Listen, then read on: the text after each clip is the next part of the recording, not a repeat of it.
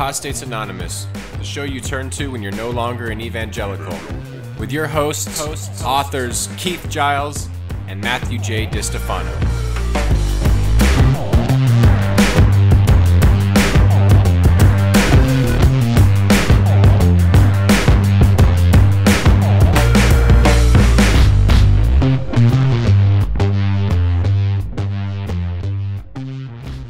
Welcome back to another Oh man, I'm a little hot on the mic there. Whoa. Let me start that over. Hold on, let me turn this down. Jesus. Damn, coming out strong. Back up. I'm coming out strong. Welcome back to another episode of Apostates Anonymous. Keith, how are you today? How are you? How are ya? I'm doing great, man. So excited about another episode of Apostates Anonymous. This is a lot of fun, I gotta say. I really love doing these with you. So I gotta say, well, you know, it's what, your fourth podcast? How many podcasts do you have these days? I have 4, I believe. Yes, I do. Yeah. Second Cup with Keith, Threads, Apostates Anonymous, this one, and Heretic Happy Hour. Yep.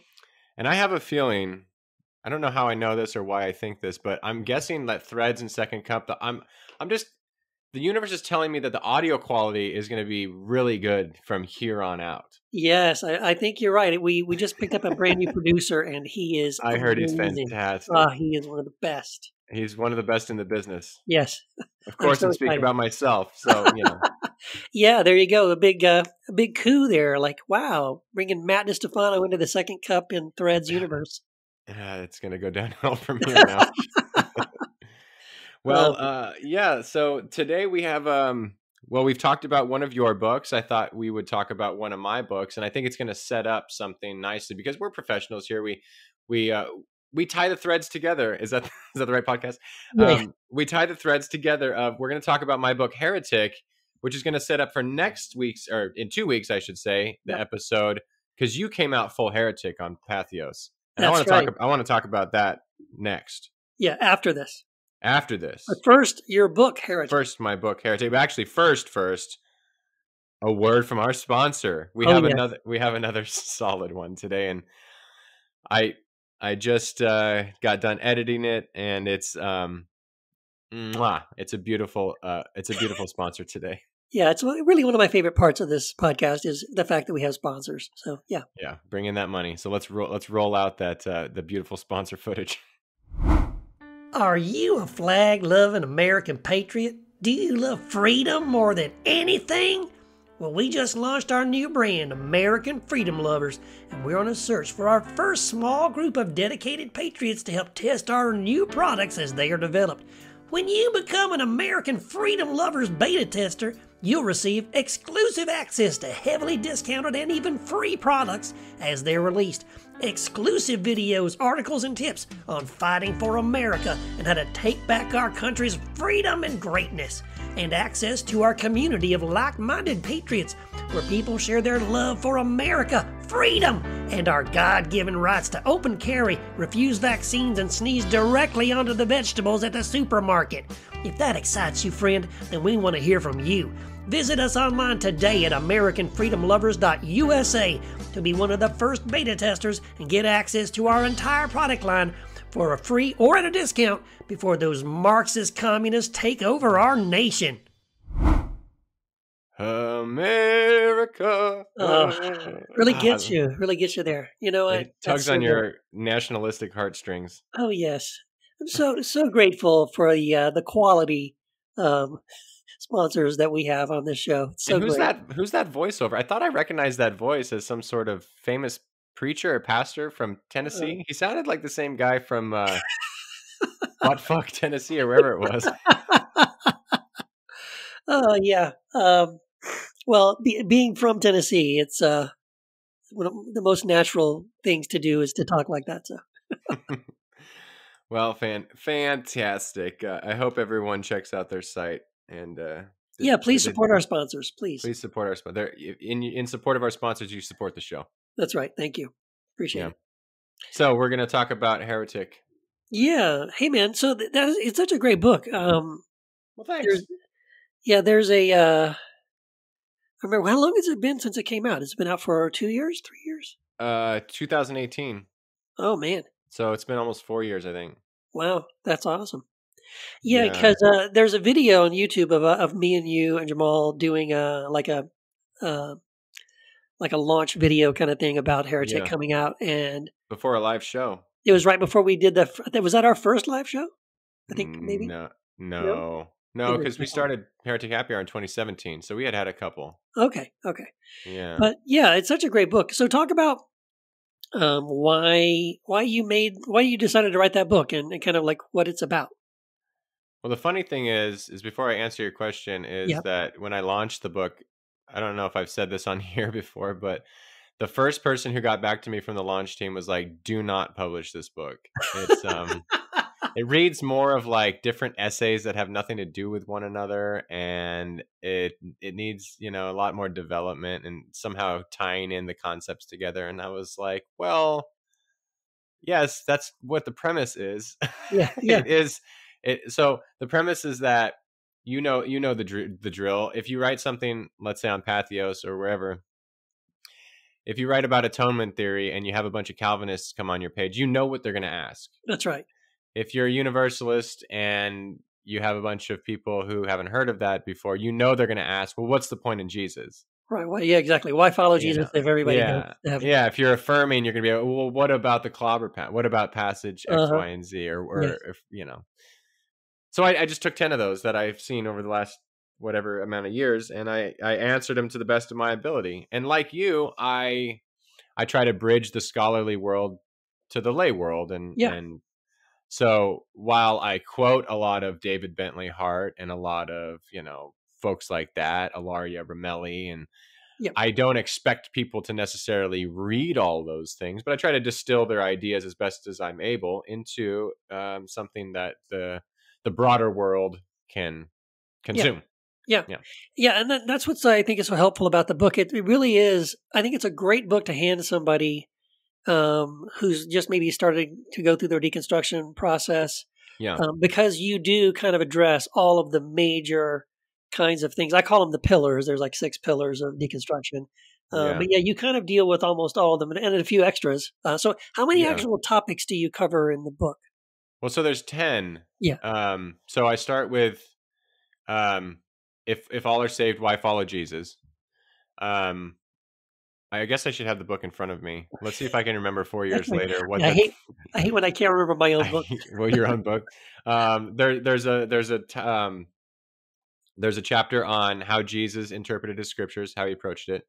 There's a chapter on violence in the scriptures and what I do with that. There's addressing the charge of Marcionism.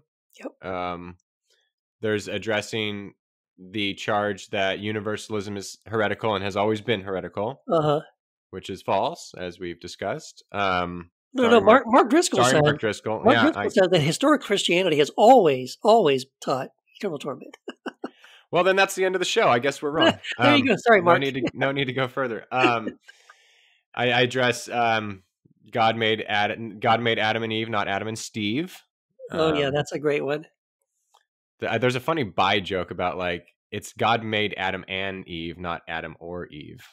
So There you you go. get your cake and eat it too. You can Adam and Eve. Yeah, you can have both. Yeah, you can have both if that's what you want. There is the cross. If the Uh-huh. cross is not penal, is it vagin? No, that's not the title. Yeah. There's the free will defense of hell. Yeah, that's a good one too, because that one does come up a lot, and David Bentley Hart has addressed that Yeah, I use several David times. Bentley Hart's work a lot in that one. I use Talbot's, Mike Machuga's dad, Rick Machuga. He has a lot of philosophical arguments against that defense. Good. Using C.S. Lewis's famous "The Gates of Hell Are Locked from the Inside." We talked about this Yeah. when we talked about your book. Yeah.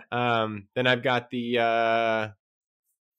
end time stuff, Book of Revelation, Yeah. as See. opposed to the Book of Revelations. Uh-huh. There's got to be one more. Oh, the wrath of God. What is the so-called wrath of God? There you go. Yep. So those are Yeah. kind of like so. Here's how I take it. You've got your books, and they're fully fleshed out books on like penal substitution and hell. Right. Mine would be like the Cliff Note version of something you're doing in a chapter. So I've got all Right. I've not entirely Sure. parallel, but there's a lot of the same Yeah. similar threads. Yeah. So that's what I mean. That's why I think the Heretic is such a great thing to hand somebody because, yeah, otherwise you'd have to read all 7 of my books to And get who wants to it. do that? Who wants to do that? 7 books, man. You could just read Heretic and be done with it. There you go. Done with it. Move on. You're deconstructed. You're good. Yeah. Yeah. So how? I mean, well, what I love about the book, I was going to ask you what the reaction was to the book, but but it reminded me that you actually made part of the book kind of design some of the choicest comments that people have made about you and your posts and your writings over the years, and I'm Yeah, in a way kind of jealous because you do have the best trolls. I think I you do. really have the most creative trolls I've ever seen. Yeah, I've got some normal run of the mill trolls, but then I've got some really like articulate trolls who put together some really fantastic sentences. And yeah, so I mean, you've probably done this. I think you've told this to my face that you take some of the stuff that you write on Pathos and you put it Yeah, into a book, and you might. I've expanded things in Heretic, sure. but a lot of the stuff I put in Heretic were based on blog posts, Yeah, and then fleshed out more in the book. And the comments that people give are just fantastic. I mean, a professor of word vomit. That's been that's my great. favorite title. That's actually my title on it might be my Facebook bio is just professor of word vomit now. There you go. That's it's Uh great. yeah, it's fantastic. And then, longer so I didn't seek out any endorsements from anyone. Yeah, I just got them given to me naturally without asking from people right. who remained anonymous on Pathos or, had some sort of weird name, but Yeah, I just left them anonymous on the book cuz why not? yeah. That's so great. Yeah, I love that. So you wrote this like we said, what 4 something It years was about ago 4 or years so? ago. Yeah. Yeah. Anything about it? Like, would you go back and change any of it, or or you're still kind of the same place in each of those that you are now? Well, that's an interesting question because like I don't even know if I was in that place. I was in a place even then where I was like, I don't care about the end times. I don't care what Revelation says. Right. But the premise of the book is for those who do, Yeah. this is a resource. Uh-huh. So that's actually the one book I think that I have that is like a fully developed book, whereas some of my other books are just like kind of just projects that are just kind of fun. But this is like a fully like I'm putting together a thesis of some sorts where I Yeah. don't think I would change much of it, Yeah. even though I don't necessarily trying to think of whether I would even disagree with. I would probably I would probably articulate things differently, Right. but for what it is, I don't think I would change really much of anything because, like you said, I think it is a great resource just for those who are deconstructing, and I think eventually you'll move past what I write in Heretic, just like I Right. have. Right. Exactly. No, that's exactly right. And you make a good point too. Like I definitely am in this place now more and more about how, like I realize my audience often are people who are not on the same page as me. They're not where I am at, right? Right, But I want to talk to them, and so because I know they do, um, let's say, believe that Paul wrote Ephesians or Colossians, I will say, as Paul says, and right, quote something from Ephesians. Now, I don't think Paul said that, but I know they do. right. So I'm not going to say pseudo Paul because now it Hmm. just introduces another, Yeah, fly in the ointment of them. Go, wait, what? What are you talking about? yeah, So yeah, the same thing with Revelation and stuff like that. Where like, yeah, I don't take this stuff seriously anymore. I don't. I don't. I'm not in the same place, when it comes to my approaches to some of the scriptures. And, but I'm talking to people who do, or at least say yeah. they do. So I know, okay, if you hold scripture at this sort of high level, then these are the things you should look at and take seriously. And so I'm going to just ask, I'm going to ask the readers to be consistent about that, right? So, Right. That's one of the I don't think it's a hard thing to do, but that's one of the balances you have to get on being a bridge between the scholarly world and the lay world because you could write as Paul says, and you want to write about this wonderful passage in Colossians 1:15 through 20, this wonderful, yeah, song that they probably sung. yeah, Um, and you say, as Paul said, well, a scholar's gonna be like, well, hold on. So right. maybe you put that in a footnote. Okay, I realize that Paul didn't write this, but Yeah. Yeah, but scholars aren't your target audience. No. Like, I don't expect a Pauline scholar to be reading me. No. In fact, I don't think they do, No. and No. that's okay. Right. So, but your like you just said, your target audience is the people who would think these things. So you're speaking to them, and so that's what, like, I try to put in the introduction. I mean, this is the questions I get most from just the common Christian who doesn't, dig into the scholarly works that you and I might. Yeah. So take Yeah. from that what you will. Yeah. Yeah. And you know what? I want to say, go back to something too you were saying about, how you and I both will, typically blog about some ideas before we eventually turn in some of these ideas into books, right? And I found that to be a very helpful thing to do because, you do get feedback, right? You do Hmm. get comments. And so sometimes, and I will say there have been things that, I was approaching a topic from a certain perspective. And I think, I'm thinking this is clear and I'm doing a wonderful job of communicating whatever the subject is. But then, then I'll get comments from people like who completely misunderstood what I was saying or point out something I didn't, oh, you left this part out or you didn't talk about that. So I really have appreciated the comments, even especially if they don't agree with me, because quite often, in fact, in a couple of my books that I've written recently, I'll even have a whole chapter based on, I think I even called the chapter like, but what about, right? And Mm-hmm. typically those are composed of objections and questions and things like that have arisen when I posted some of these ideas to my blog. And I think that's good because now, okay, I know when I say these things, these are the kinds of reactions I get. These are the kind of questions I have. And so now I get to address those in my book. So being able to blog these things in advance before you just publish it in a book and then go, oops, oh, I didn't think about that. Or, oh, I probably should have addressed that. Yeah. It's really helpful to be able to kind of float those things out there first on your blog and get some feedback. And I think that helps kind of refine your arguments. Yep. I think that's definitely wise words from someone who's been doing it for a long time. Yeah. But like you said too, you don't want to just cut and paste things either. Like you want to be able to say, well, No. here's a nugget of something that I talked about. I mean, so what I'll typically do is like when I always do an outline for my books first. So I will, when I'm outlining the book, I might go and look up blog posts I've written on that particular subject, and I might cut and paste a link into there. But when I'm actually coming to write it, I'll probably like click on that link, skim over what I wrote in the blog post, maybe pull out a couple of details out of it, but as much as possible, try to write something unique. So it doesn't be like people won't be reading it going, "I read this I've already." read this before. Yeah, no, I definitely don't do that. You gotta flesh things out.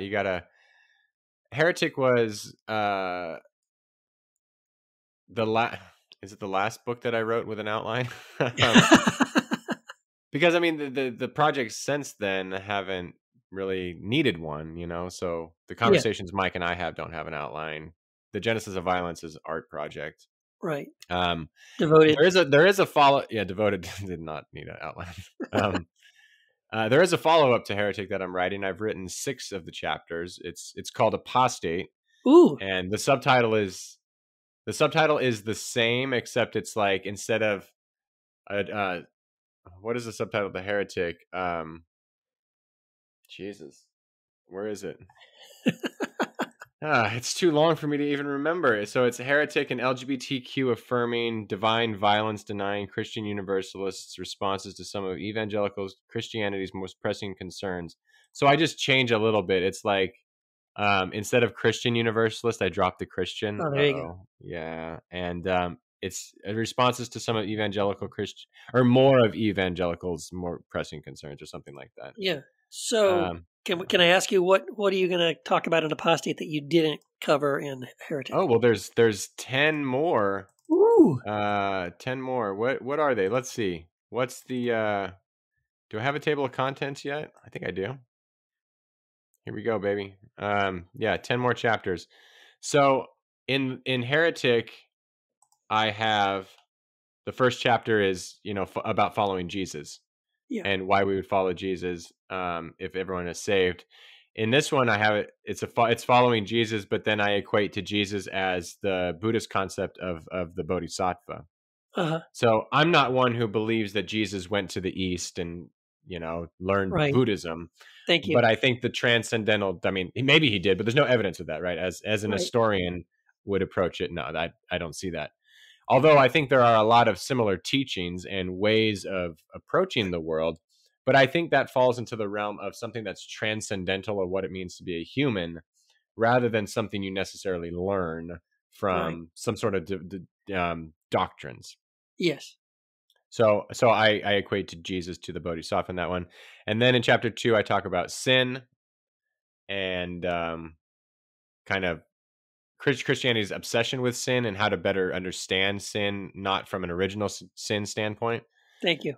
Because I also do not like the pendulum swinging too far to say there's no such thing as sin and people are just perfect how they are. And it's like, No, I well, agree. in one way, sure, but in another way, like I'm kind of fucked up. And if you're saying you're not, I think you're lying. Right. So, and then chapter 3 is called "Women Go Home?" Playing off of John Oh, MacArthur's. yeah. So a lot of chapter 3 was something that I've published on Pathos, but I've fleshed it out even further. And chapter 4 is about sex and purity culture. Oh, nice. Chapter 5 is on. It's called "Spare the Compassion, Harm the Child," a play off "Spare the Rod, Spoil the Child." Yeah. Yeah. So it talks about parenting and spanking and nonviolent parenting, building a lot of on maybe like Cindy Wang Brandt's work Yeah. and her work on unfundamentalist parenting. Yeah. She's great. Yeah, she's wonderful. Chapter 6 is on "Thou shalt not kill unless it's state sponsored." So it's on the death penalty and why Christians should not support the death penalty. Yeah. Yeah. Chapter 7 is specifically about hell. In Heretic, I didn't really talk about hell. I talked about free will, Right. but this is more about it's more about probably what you did. It's the Cliff Note version of Yeah. Jesus Undefeated. Defeated. Yeah. Um, Chapter 8 is on mind altering substances and drugs and the drug war and whether a lot of those. What did we do for what was that site that we did some Oh, freelance God's work for? greenery. God's greenery. God's Greenery. Yeah. That is such a weird thing. We haven't actually talked about that, I think, openly very much, but that was a Oh, yeah. bizarre time where you and I and another friend Yeah. were Who shall writing. remain nameless. Yeah, because he wanted to. Right. So I'm going to respect him. But yeah, the three of us writing articles for this Christian website about. Well, it wasn't. It was about what's it called? The CBD?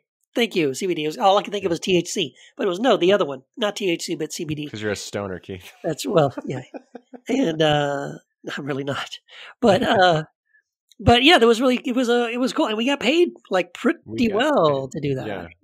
Yeah. That was fun, and I learned a lot from that. Actually, doing all that research, I was like, damn, these are things I would never have thought of or looked at before. Yeah, and I'm going to use a lot of what I wrote. Obviously, I'm going to rewrite it because those were very specific. They had specific things, but I'm going to take those concepts and talk about that. And then chapter 9, I haven't written, thank God, because it's about deconstruction, what happens with deconstruction, and there's so much new fodder on, and like obviously Childers and Cooper and all the things they've said. Yes, so there was a lot before, but I think there's a lot, there's even more now. That's more. right. And then chapter 10 will be about politics. About how I view, how spiritual people should view politics. And so that one will be, I'll really end with a bang and have people very upset by the end of it. There you go. Or nodding along. I don't know. Yeah, you know what? See, that's the goal. You got to piss people off. You got to get them like really upset at you. So there you go. Well, I think you have to, in some way, there's some truth to that. I don't go out to try to piss people off or to ruffle feathers or anything. Yeah. But for the people who are like, let's say Trump supporters aren't going to read my book anyway. Right. But for the people who, I still think there's a lot of blind spots within a Christian's approach to the world. Like, let's say if I talk about in cannabis in one of the chapters, like I'm also going to talk about the drug war. And even if you don't smoke, you should or do any sort of drugs in any sort of way. And even if you think it's wrong, like, you have to look at the drug war and think that's wrong as well. Yeah. Yeah. You could be totally against drugs any way, shape, and form, and also be against the drug war because Right. it's an objective failure in what it attempted to do. Unless what it attempted to do was lock up nonviolent people, especially black folks, then Yeah. it succeeded. Yeah. No, exactly. Yeah. The war on drugs was actually a war on basically people of color. That's why that's why there's stricter laws against like crack, because Right. crack in the inner city where more black people live is what they use, but rich white kids use cocaine. So Right. they view those two. They're the same fucking substance, really, I know. I know. just Yeah. in a slightly different form. But Yeah. they'll lock up the black folks with crack and give them harsher penalties than the rich white kid who does cocaine at his fraternity house or whatever. Right. No, it's exactly right. No, that sounds great, man. That sounds like a great book. Great So follow up too. it's more Heretic was more like theological. This one is more like, I guess, is secular the right word? Kind of in how applying your faith to the real world circumstances. Yeah. Yeah. Yeah. No, I think that's really great. I think it's a very natural progression to kind of talk about those things. But So that's where yeah, I'm man. at now. Yeah. I think that's where you're kind of at too. It's like, at least for me, like, I needed to get rid of hell as a Yeah. doctrine in Yeah. order to function as a human being without so much trauma. Yeah. I needed to get rid of anti-affirming theology. I needed to get rid of all these things. And so it's almost like, I was just talking to Mike about this. It's almost like, well, now what? How do I live and move in the world? Yeah. Like, how do I address these things? Like, no longer can I say, I'm a Christian, so I'm a Republican, or I'm Right. a Christian, so non-Christians go to hell. Or, so it's like, I don't have the pull to proselytize. I Yeah. don't have the pull to evangelize. So how am I going to deal with my neighbor? How am I going to deal with, voting, or Yeah. whether to vote or not to vote? How am I going to deal with legislation? How am I going to deal with my daughter's teachers and all these sort of Yeah. things? Yeah. Yeah. Absolutely. Yeah. I think that's really good. Yeah. It's hard. I mean, well, I'll save it for when we talk about my slide down the slippery slope.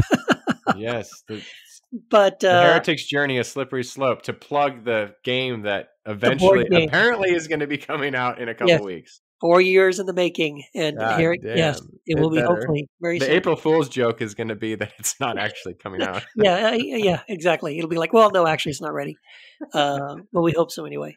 Gotta Yeah, hope.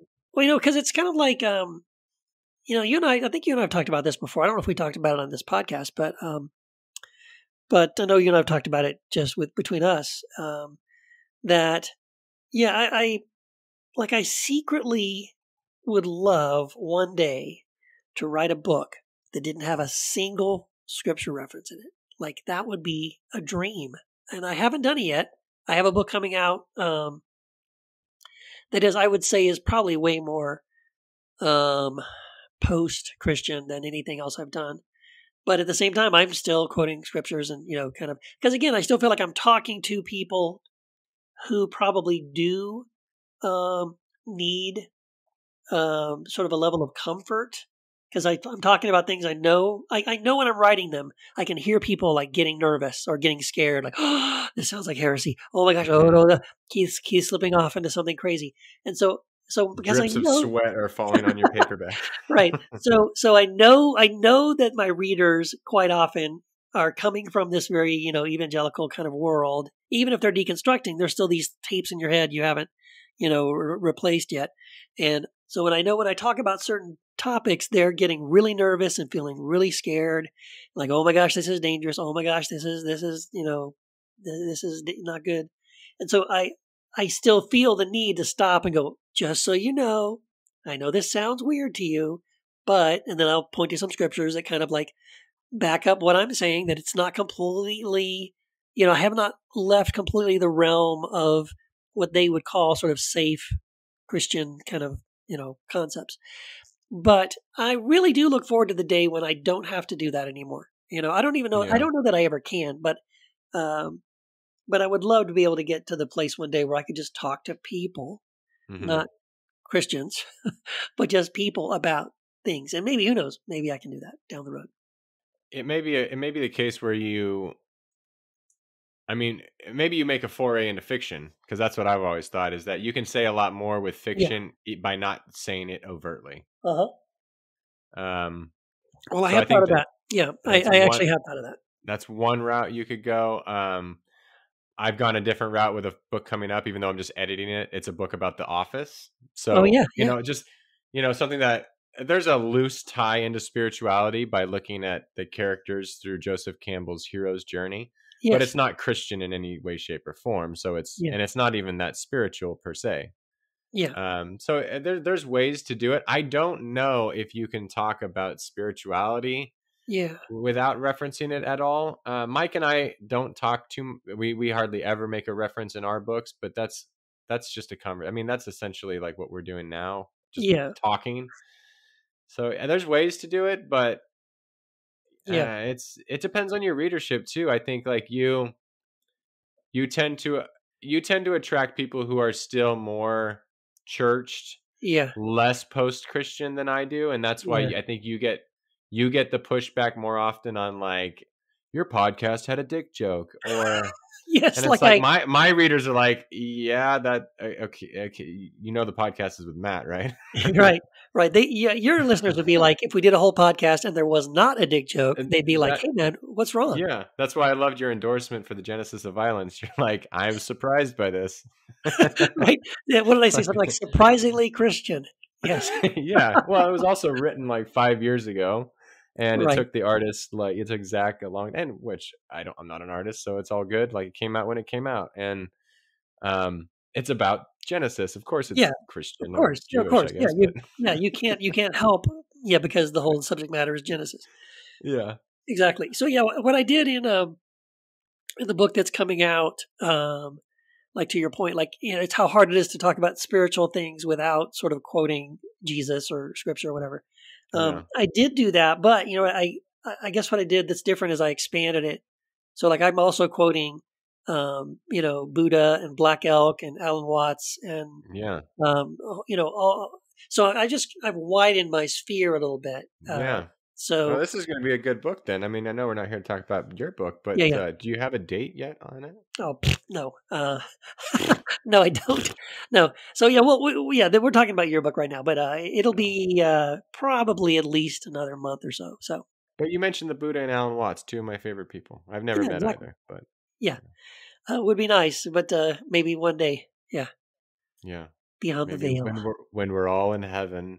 we're all one with the great source. What? Not to derail us, but what do you imagine? Rainn Wilson asked this. Rainn and Reza asked this of Rob Bell. Uh-huh. Like, what happens the minute you realize you're dead, Yeah, and if you're still conscious? Like, what is going on? that's a good one. I know it's a In the great. Christianese, what is heaven like? But what is like? What Yeah, do you think? it's You think you just like unplug and you're like, fuck, that was crazy. Well, again, I don't think anybody really knows, but I guess Obviously. my theory, I guess, is I do kind of think we kind of wake up, right? We become aware of our existence beyond this body and even beyond space and time, our connection, kind of being anchored in space and time. I think we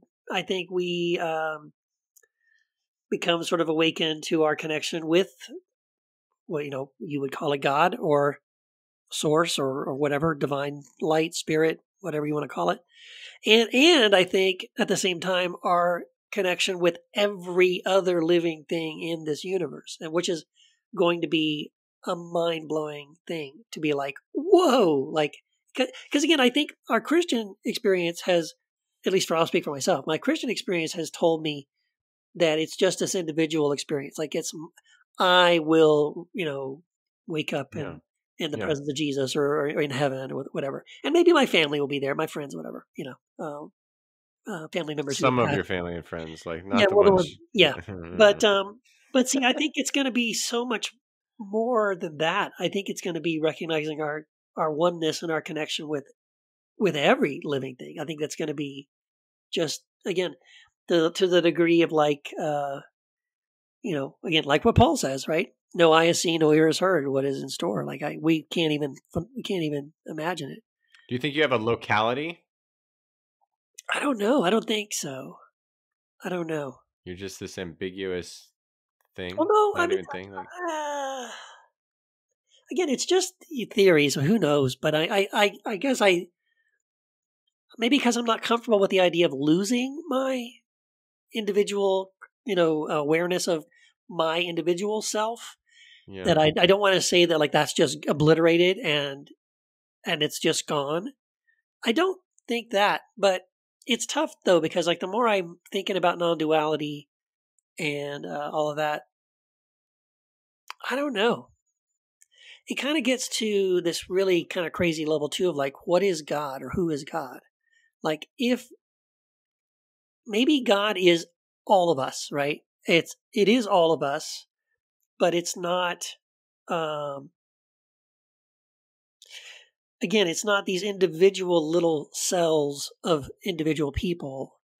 It is and it isn't, right? It's all of us together corporately, but again, I still kind of feel like there is some measure of individuality. But who knows? Maybe not. Maybe I just don't understand non-duality because it seems like if we do retain some individuality, then is that still separation? You know what I mean? For me, See, I would say no. I would say it includes the individuality, and so I think the truly non-dual would include the individual. Yeah, that's my thinking. Because it's kind of like how Richard Rohr says, like, to reject all dualism is itself dual. Yes, yes, thank you. And that's kind of my problem with the way I've read some books recently. Like I'm reading a really great book right now on the Gospel of Thomas, and it's Tomash. yeah, it's and in the book the guys.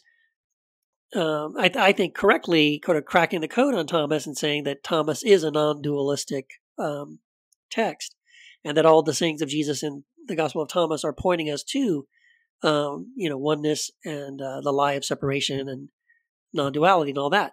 But at the same time, I feel like the author presses it so hard sometimes that I feel like you just said, it sort of ends up refuting itself now, like the Richard Rohr quote you just had, like that non-duality when it's so hardcore that it's like it kind of refutes itself. Like I do think in some maybe it's a paradoxical way, that you can have non-duality and yet still have a measure of individuality.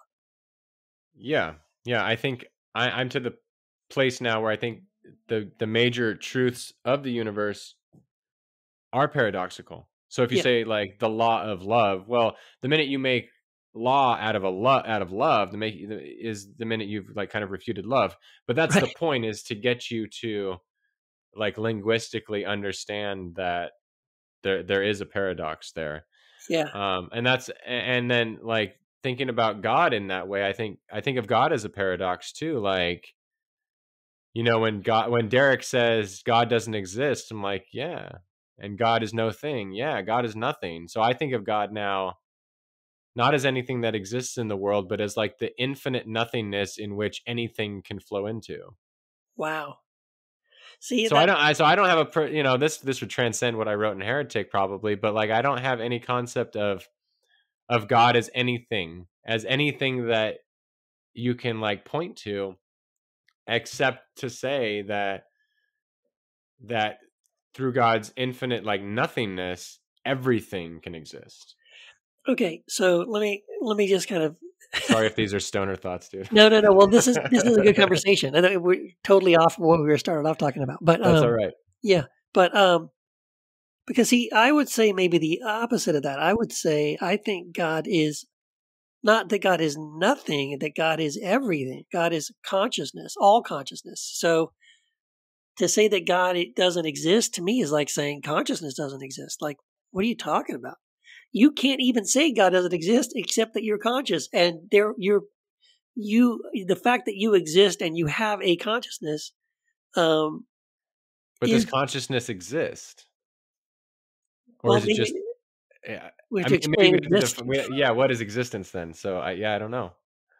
Well, I would say consciousness exists, but and maybe it's because like I'm still thinking through these things, but like I really loved Amit Goswami's book. Anyone who's thinking is still thinking through it. Yeah, yeah. Amit Goswami's book, right, The Self-Aware Universe, right, and this idea Yeah, that consciousness.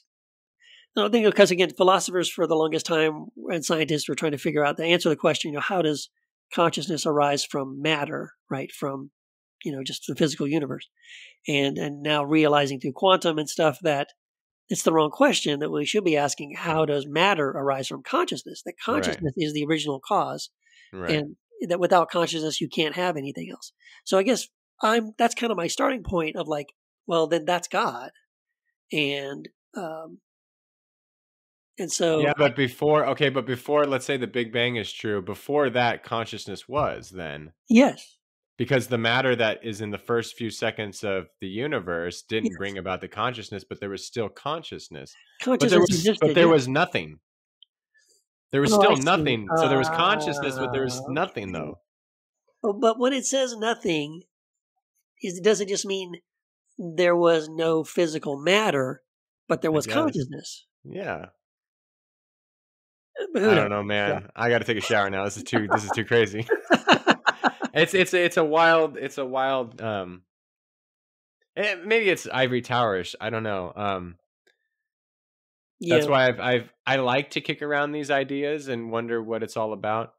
Um Like there's this book that Mike and I talk about and we've listened to on Blinkist. Have you ever heard that? It's like it's an app where you can go through books in like 15 minutes. Oh wow. Um, I think the book is like called On Having No Head. Oh And it goes from this like premise of that you can never actually like see your head. You're just seeing this void. And then it gets to all the way to I don't even know where it goes, but it's like mind-blowing shit. But then at the end of it, you're just like, okay, what's the practical day to day on how I live a better life? And it's like, okay, I can see some of that, yeah. but I don't know. I've gotten more to the like we said earlier, like it's gone more from the theoretical and the abstract and these kind of big ideas to like how do we not be a dick in the Yeah. world? That's why I wrote don't be a Yeah. dick. Yeah. And Your next book. I Yeah. don't quote the Bible. Yeah, the book will be out by the time this is released. So everyone go buy Don't Be a Dick. Yes. It's more like how do I practically so it's as mundane as like remember to put the toilet seat down or remember to put the toilet roll, Right. on there, put shit back on the shelves, put your shopping cart back, Yes. merge onto traffic at the speed that people are going. Don't, Yes. so all this kind of shit, like that's what I'm more interested in now these days. Like Yeah. now that I think or believe that the universe is ultimately safe, as chaotic as it seems, Yeah. that God is safe, that everything in the end is going to be okay. I asked you this theoretical question that you can't answer. No one can answer. What happens after we die? Right. Well, it's going to be okay. Whatever that is, it's going to be Yeah. okay. I So think let's so. live out let's live in a certain way Yeah. that brings more peace and joy and love into others' lives. Yeah, absolutely. Yeah, they're definitely. I'm a huge fan of that sort of practical spirituality. That, Yeah. like, who cares if you have right theology if you're a dick, right? So I would rather have somebody who has bad theology, but they are really kind, giving, generous, loving, patient, forgiving person. Yeah. That's that. And a lot of times, um, we expect religion or spirituality or faith to produce that within Mhm. us, right? The fruit of those love, joy, peace, patience, kindness. Yeah. But in my experience, and probably in yours as well, sometimes the people who are supposedly the quote unquote most spiritual are the biggest dicks. So it's like, well, it ain't working. You're not doing it right. Whatever you're doing, who cares if you have good theology or if you think you're right, but you're not. You're not living it out in a way that's sort of the proof of concept, right? Yeah. Yeah, Yeah. absolutely. 100%. Like I won't name names, but I've known some people who I'm like, man, the theology is fantastic, but god damn, like, Yes. like you treat people like shit, bro. Yes. No, no, that's and see, exactly. I know some people like that too, and and that becomes like a big turnoff. Like, yeah, I don't think so. So Yeah. so to me, even like those questions now when I approach these questions, like, is there an afterlife and what is God, and you Yeah. know, all that kind of stuff. I approach them much more from a place of mystery. I mean, I think it's fun and it's Yeah. stimulating to have those Yeah. conversations, but I don't land with I know the answer like For I used sure. to. Right now, I Yeah. land with who knows, you know, maybe, Yeah. maybe not, and I'm okay with that. Yeah. And I'm actually much happier holding loosely to some of those things now. Yeah. Uh, I think that's the I think that's the misconception of what the word faith means. Like yeah, I think faith is the wrong understanding in the way we understand faith. I like the word trust. there you go. I Yeah, want to trust that God is good. I want to yeah, trust, and I don't know deductively certain, you know? So people often, I just had someone comment on like, I wrote something. It was funny because I got an email from your recent blog and my recent blog, and both were about like how we don't give a shit about the Bible. yes, And my premise was that like any sort of biblical authority is question begging. Yeah, yeah, like you're always referring like back to the Bible on why the Bible is important. It's like because it says right there in the Bible. it seems circular. And someone said that I'll keep my faith, you can keep your logic. Uh And I huh. was like, see, that's where I don't like this idea of faith as it's like this blind faith for no good reason. Whereas I Yeah, think trust is like you have a reason to trust someone. yeah, I trust my wife. I trust my friends. And there's a reason I trust them because they've proven their value. You know, like right. there's a reason I don't trust some people. Like they've proven to not be trustworthy. Yeah, And it's like, you keep your, for one, that's like saying you keep your math. Like right, logic is kind of mathematical. You right. can't say 2 + 2 is 9. I Yeah, mean, you can, but you can't prove it. you're speaking nonsense at that point. Yes. So Yeah. I like the word trust. No, I like that too. And to me, I think that uh, um, I think the way the word believe is used in the New Testament is more like trust, right? So when Yeah. it says believe on the Lord Jesus or believe this or believe that, it's not about like we have gotten to the place now in evangelical Christianity, you know, in America, we have emphasized belief so much. It's simply just been agreement with, right? I Yes. mentally assent to these statements, or Right. I agree with these things, or I believe these things. Right. But yeah, the way it's really meant is, do you trust in these things, right? Do you Yeah. um, so in other words, because you believe these things, what will you do about it, right? Right. Right, and because and I think you have to move to that place because otherwise you end up with this kind of magical thinking of stuff like when people will say, I've actually had people say this, like, well, you know, it's Paul says in Romans that anyone who confesses that Jesus is Lord will be saved. Okay, you understand, right? That those aren't magic words. And I literally had a Yeah. friend of mine say to me once, she had a friend who worked with her who was not a Christian, and she goes, I'm trying to get her, like trick her into saying Jesus is Lord, because that verse in Romans says that Yeah. anybody who confesses with their mouth Jesus is Lord will be saved. I'm like, I Yeah. said to them, you know what, the point that Paul is making there is that if you say it, you're saying it because it's actually true, because you really do sort of like have understood the teaching of Jesus and you've decided, you know what? I'm going to live this way. I'm going to put these things into practice. That's his point. Not that you just say the words. What would be the point of saying the words if you didn't mean them, if they weren't true, right? If you were lying. So that's the missing thing of like, we've now acted like if I believe these things, that's it. That's all I got to do. But there's way more than that, right? It is more of like, well, no, if you say you believe those things, you say you believe Jesus, well, what are you doing?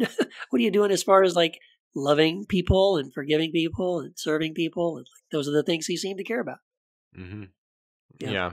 But with the context that they're in, like it's it becomes like a high stakes sort of affair. Yes. Like it's all those things are fine and good to help the poor and this and that, but ultimately if you don't believe right or don't think the right things, which is I think why they're like confessions of faiths are now so long and lengthy instead of just simply like a short little thing here. If ultimately you just got to get it right so that you're in. You can help That's the right. poor and do all that, and that's all good and fine, but we've got a bigger agenda here. And once you Yeah. that's again, like once you strip that away, you're kind of like, well, now what with life? Like I don't have to avoid hell, or I don't have to make sure I go to church. Like Yeah. I've had some of the most lovely Sundays. The last we've been Oh yeah. gardening and getting the yard right, so it's almost planting season because we're finally going to get the big garden done after the fire. It's like Yeah, that's a that's great. Sunday. That's That's right. I don't and like late mornings are perfect time. Like man, I 20 years ago I'd be at church right now. Fuck, What a that's waste of terrible. time. What a waste of time and That's energy, exactly man. right. Yeah, Oh exactly. boy. Yeah. So Yeah, dude. let's tease out the next episode. Why are you a heretic, Keith? What do you mean by full heretic? I thought you were already full heretic. No? Yeah, a lot of people. That was their response to the post and to the blog I wrote. You've They're been like, on Heretic Happy Hour almost 4.5 years, and you're now on Apostates Anonymous, but now right. you're going full heretic? Newsflash, everybody! I'm a Newsflash. heretic. Yes. Well, um, I guess I just kind of felt like just kind of coming out and saying out loud things I've been feeling for a long time, which is that, as I said in the blog post, I just don't give a flying shit what the Bible says about something. I'm so sick and tired of the Bible says, right? And like you don't even, I don't know. I just want us to move beyond. I'm so tired of these conversations like about it with people, and I have them way too often. Things like, what do you think Adam and Eve were thinking in the garden? Like, it's a story. They are not real people. Or what do you think the devil is doing? No, the devil doesn't exist. It's a metaphor, right? So I'm just so sick and tired of these incredibly literalist ways of approaching the Bible and these They're things. just boring, aren't they? It just pisses me off. I'm getting to the point now where I just don't think it's cute anymore. I'm just like, stop it. I'm just so tired of it. So I just decided to come out and say, guys, look, I'm just way beyond this now. And then I wrote a blog post the other day, yesterday, about kind of following up to that, about how like my problem with the Bible is that I kind of don't think there should be one. I think the canon of Scripture was a bad idea for many reasons, and so yeah, I talked about that a little bit. So yeah, we can talk a little bit more about why I'm going full heretic and what that means, and yeah. I like it. Last question. Is that a large bowel in the background there? What is that on your CD shelf? What are you talking about? You, Oh, what is wait, behind you? I know our listeners can't see. what are you talking about? What is on your CD rack? What is on that right over there? On the top. That's a picture. What do you mean? Oh, Oh, from hold on. here. Let me get it.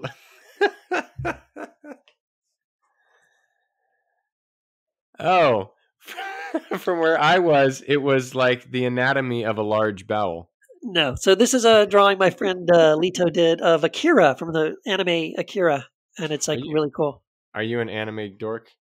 No, not really. I do like No. Akira. There's a handful of things I really do like, but I don't like watch them all the time. I'm not up to speed with all this, all that stuff. I heard they were making an anime on part of Tolkien's world. Really? The Helm of Helm, or the something of Helm Hammerhand, the guy who like founded Helm's Deep. Oh, cool. So it would be like a precursor to the events in Lord of the Rings. Well, I know they're doing a live action one too, right? Yeah. Amazon or something. Yeah, I'm withholding judgment from it. Until I watch it. Is Jackson involved with it or no? No, Jackson's not. And I heard there was like a scholar, Tom Shippey, who's a Tolkien scholar who I think left the project, and I don't know why, like not on great terms. So that gives me a little hesitancy to be excited. Yes. Because he's like the world's, best Tolkien scholar. Yeah. And so I'm like, fuck. And there's a handful of characters who aren't in Tolkien's Legendarium. Yes. And the last time they did that with The Hobbit, it was kind of a disaster. Yes.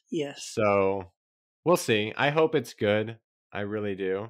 Yeah. Well, we'll see. Yeah. I'll withhold judgment. I mean, I love the Lord of the Rings trilogy. Yeah. I think it far eclipses the Star Wars stuff completely. I remember actually when I finished watching the trilogy of Lord of the Rings, I literally turned to Wendy and I said, man, George Lucas, eat your heart out. Like, you will never, ever make a trilogy that comes close to this. This Lord of the Rings thing is just the most amazing, epic, incredible trilogy ever. So good.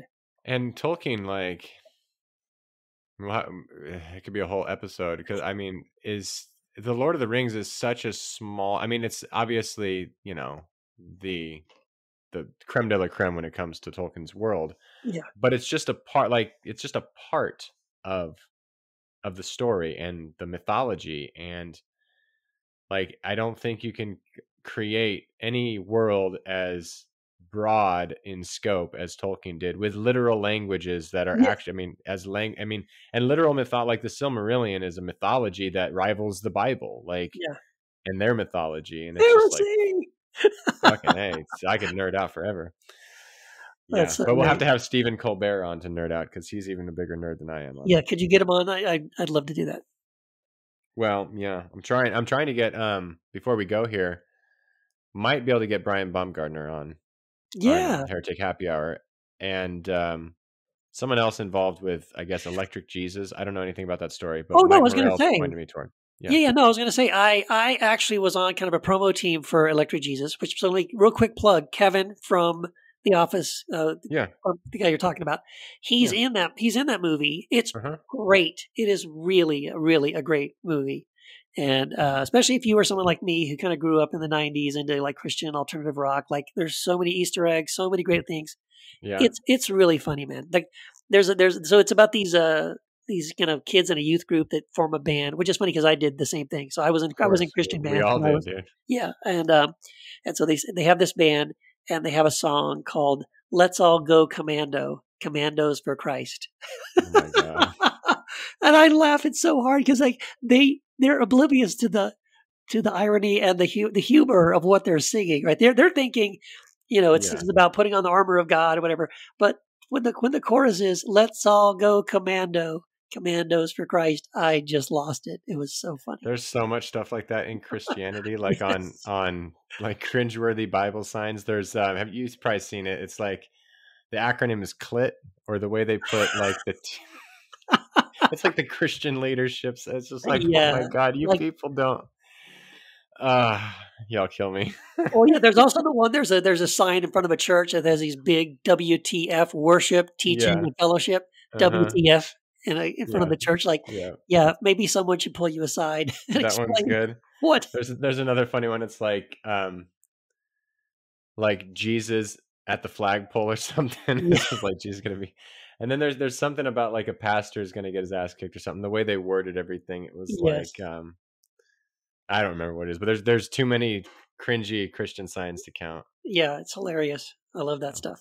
So yeah, hopefully you can get him, because I was about to say, if you couldn't get him, that I have a contact through the Electric Jesus movie people like Tom Thompson, and I think the director that I could get a hold of, that he might be able to connect us. But if you're already on that, if you're already after him, then that sounds like you're on the same I'm supposed path. to be setting up a call with them to open up my blog for either Brian or someone else to write on it. Really?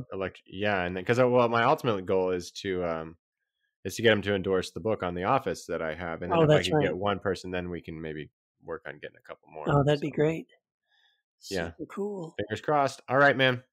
Well, next week, full Heretic. Never go full Heretic. That's right. Well, we are. We are. Well, we're way past that, my friend. All right. Talk to you later. All right, man. Take it easy.